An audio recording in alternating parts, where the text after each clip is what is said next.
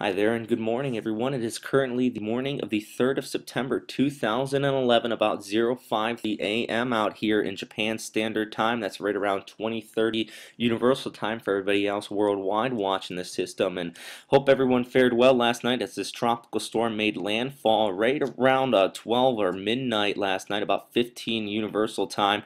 It made landfall right near Shikoku here. The center of circulation came on shore, and still seeing a lot of these feeder bands coming on shore right now. So the storm is by far not over just yet, but as shown on this radar imagery here I'm starting off with today, we're starting to see a lot of these high bands right in here, a lot of these high cloud tops being indicated in red. And even if we zoom in on this, you can see these higher cloud tops are very clearly indicated right in here, and a lot of these bandings coming on shore. You see these clouds moving pretty fast from south up to north here, and this is where the max winds are being located at. JMA currently reporting 55, gusting up to 70 knots is what the max intensity is of this storm right now. And especially here over the water, especially near the coast of the inland sea throughout this region here, is where you're going to see those highest wind gusts. But main issue for today though is the precipitation and the rainfall and flooding, especially in a lot of these low-lying areas.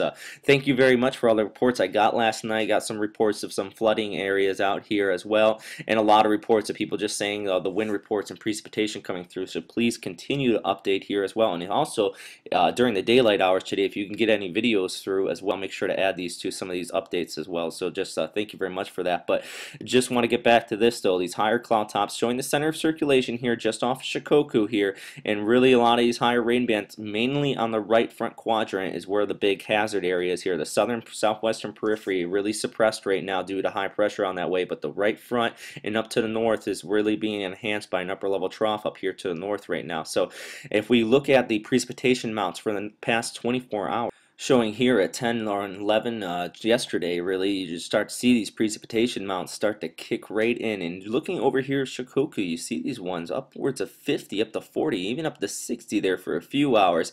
And overall these precipitation amounts are adding up to about 200 to 300 millimeters of precipitation or rainfall, specifically on the eastern side. This just started over, by the way, this is yesterday morning now, but specifically on the eastern side of the mountains here up in Shikoku and heading out over towards Honshu is really where you see this. And I'm going to let this loop around one more time, and you can start to see these numbers really start to kick in over this region here. And that's all due to orographic lifting, basically the rain bands coming on shore, being lifted up on the side of the mountains and being squeezed like a sponge, and all that rain starts to fall out and really just falls right in these particular areas. We actually saw this earlier this year with a typhoon that came through earlier in the spring and really did the same exact deal here in Shikoku, and there was a lot of flooding and some mudslides that occurred along the east coast. And the event's still not over yet, so continuing to watch this. Still no reports of any mudslides or landslides out of here, and hopefully nothing comes out like that, but definitely going to be flash flooding specifically along the eastern side of these mountains. But here showing the official track from JMA, just showing winds currently 55 gusting up to 80 knots, 975 HPA is the lowest pressure just off the coast here. And over the next 24 hours they're expecting this to cross Japan and go out into the Sea of Japan here just north of Honshu, and basically 48 hours out really expecting this to be clear up towards Hokkaido in the long range. And that's really kind of verified on the streamline analysis and model analysis. First we're going to start off with the streamline analysis here, where it shows a fairly clear indication that the system is going to follow this troughing right in here along the west up here and shoot straight off to the north, basically clipping just the west coast of Hokkaido. Sapporo definitely going to be seeing some precipitation out of this. I know they're under some actually flooding advisories and high wave warnings out here along the west coast of Hokkaido as well as this cruises off towards the north. But we are expecting this to basically break apart and become elongated as it becomes extratropical here in the future as it drifts off along this due to this suppression up here towards the west and a high amount of wind shear. So in the next 48 hours, you're going to see the system cruise off towards the north, and as you can see right here over Japan, it really starts to become elongated as just indicated, and overall the gradient starts to loosen, so the winds should start to lessen up, but there's still going to be a lot of precipitation here over much of central Honshu, and it's going to work its way off towards the northeast as the system does as well. Hokkaido not going to be free from this rain as well, and you're going to still see it over that direction as the system continues to cruise off over the Sea of Japan. But I'm also showing you this this is because we have this new Invest 98W. Actually, JMA has picked this up as a tropical depression now. It really doesn't have a forecast out on it just yet, but they are expecting this to develop and shoot off towards the north as well. If you look at the model consensus on this system, and I'm sorry, I'm going to shift gears here from a second from Talas over to this system because I know a lot of people are worried about this in the future as well, but model consensus currently right now is actually fairly good, with a very likelihood chance that this is going to remain offshore and basically cruise due north around this area of high pressure up here, and hopefully that Talas is going to kind of weaken and enhance this trough to move towards the northeast, so this should just follow it straight north. But as we know from Talas, the forecast has changed drastically from starting over here and ending up over here, so we're going to continue to watch this area right in here.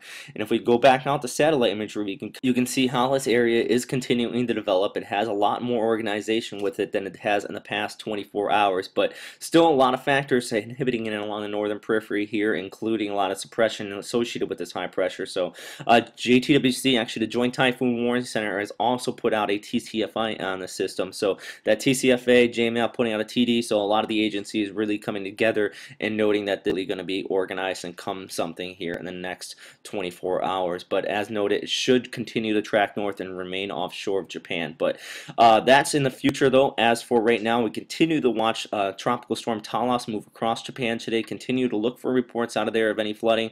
Really still seeing banding coming in, especially off the Kuroshio. You have the warm current right through this region in here, so going to continue to see enhanced banding coming over that warm water and coming on shore and producing a high amount of precipitation here. And also, I do want to note for all the military people that are watching us, I know there's usually a good deal for the bases out here, T-Core 3 in effect for Yokosuka and basically the Kanto Plain up here, while Sasebo really in nothing, and I know a lot of have viewers from Kadena, and they're in nothing as well. So I just want to note that quickly. But that is all for today, everyone. Thanks again for watching here at westernpacificweather.com. If you have any questions, comments, or suggestions, please post them here. Also, if you have any observations, those are always greatly needed, and I definitely will relay them here on the video. And also any videos that you can put out or record of this weather, please do not put yourself in any dangerous situation, but also I will take those and try to relay them on these videos as well. But thanks again, everybody. Have a great day, stay safe, and check back this afternoon. I will have another video update, or at least I will have a text update by this afternoon in the evening about a lot of the reports coming out of here, and hopefully try to get some more information, especially with the daylight hours coming in. So have a great day, stay safe.